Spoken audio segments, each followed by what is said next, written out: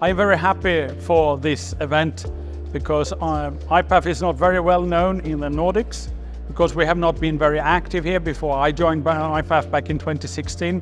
So it has been a very, very great outcome. So many manufacturers have invited their customers, so there are a lot of potential members coming here, so I am very, very happy with this. So we were like 50 people going to the largest domestic rental company called GSV, and they showed us their digitalization process, and they also did a tour on the premises, and it was very nice and very well received. I am very happy to see so many well-known faces and also a lot of not so well-known faces. So we have a lot of members coming in, a lot of potential members also.